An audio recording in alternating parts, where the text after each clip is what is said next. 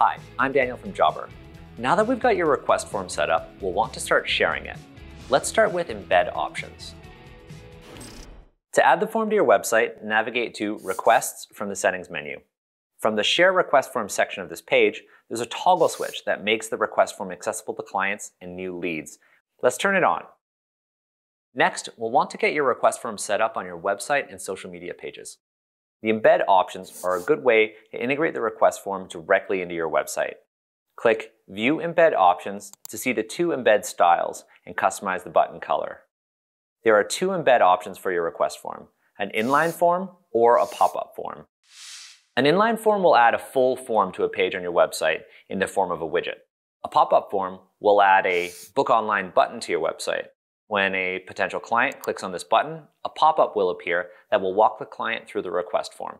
Once they complete and submit the form, they will be back on your website page. For both of these embed options, you'll want to copy the code snippet that we provide and add it to your website builder. Each website builder has its own tools for adding buttons. We have a list of instructions for commonly used website builders in a help article, but we recommend reaching out to your website support to see what's best for you. Thanks for watching. If you have any questions, make sure to check out our Help Center.